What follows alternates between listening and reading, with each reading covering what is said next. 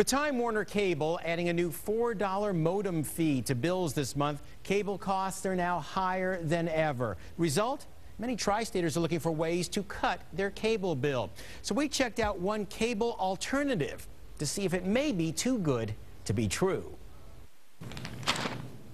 The ad, which is run in both the Cincinnati Enquirer and USA Today over the past year, reads like a news headline. Invention pulls in free TV with no bills.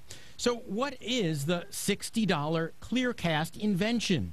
It's an antenna that the ad says grabs up to 953 free TV shows with crystal clear picture and no monthly bill. Go ahead and hook up the antenna to that. Tech blogger Chris Pagan unplugged his cable to try out Clearcast for 5 days. Pagan's first impression? It's very thin. There's really nothing else that I can see that's different than anything that's out there right now. Pagan attached the rectangle close to a window, but he says it picked up just 18 stations. Brilliant Built Technologies, the company behind Clearcast, says the 953 shows are based on new programming on the major broadcast networks.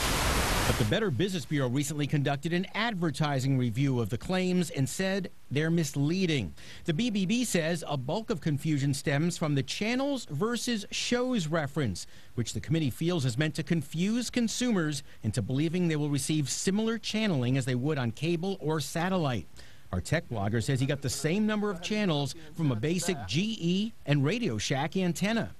I was able to watch all the channels. I didn't miss one. These antennas cost just $25 or less. Now, since that Better Business Bureau report, Clearcast has now removed the 950 channel claim from its website and most recent ads.